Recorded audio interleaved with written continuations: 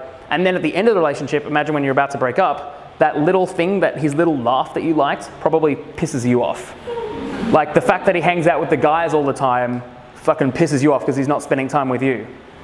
Because at the end of the relationship, you're expecting things. You're expecting it to be a certain way. Now, I'm not saying you don't have standards, because if you spend every day just appreciating things, then you're going to be like, whatever. Like, you still have standards for your life and what you like want.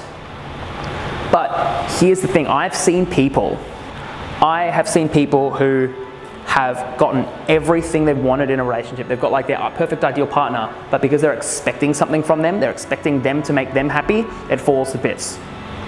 And I have seen people who are just happy that that person is near them, and that makes them that's like more ecstasy than they ever wanted. Because sometimes if you exchange, like if you stop looking for the perfect like lover and start just looking for the perfect love with what you've got, you'll actually start to find it. And this even applies to friends. You can look at the friends you've got and to see what you can appreciate about them more.